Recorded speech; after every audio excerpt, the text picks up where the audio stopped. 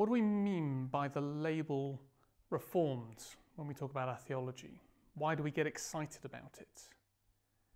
To so many people, it's a word that sounds theoretical or complicated or too controversial. What is it that gets us so excited about these truths? What's at the heart of it is the question we need to ask. And that's a big question, but this is my attempt at least to answer that question. I think that the heart of Reformed theology is the attempt under Scripture to make God himself the centre of all our thinking, all our understanding, and to make him our all in all. So yes, when we think about our salvation, when I think about the way the Lord has worked in my life, I'm going to confess that my salvation rests ultimately on the fact that God chose to freely love me in Christ from before the foundation of the world. But it struck me again just recently how in Scripture that isn't introduced as a contentious topic for debate. It's so often given rather as comfort to struggling believers. So when Peter writes to the elect exiles in Asia Minor in 1 Peter, he's effectively saying to them, look here, look at the God who has chosen you from all eternity and freely set his love on you. Turn the spotlight of your heart there. Don't allow the spotlight to fall on those around you who hate you and despise you. He is your determining reality. So I need training, I need help to turn my heart away from my circumstances, away from myself, and onto God.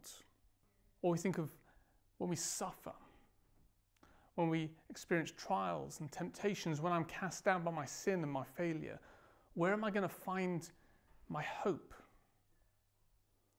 So often then, I turn the spotlight on myself. What can I do? Can I manage this?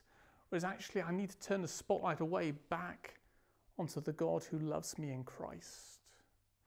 In the church that I'm a part of, we love to sing, when I fear my faith will fail, he will hold me fast.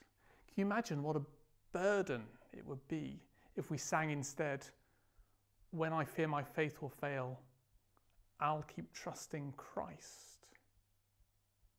There's no joy there. There's only a burden. But even not just in the hard times, in the whole of my life, my very spiritual life itself comes only from Christ. It is his resurrection life shared with me. My union with Christ has to be at the very heart of my theology. And from that I draw strength and hope for each day. This isn't something that I can conjure up for myself or something that I can sustain in myself. It drives me continually back to Christ, to put the spotlight on him, to look to him as my only hope.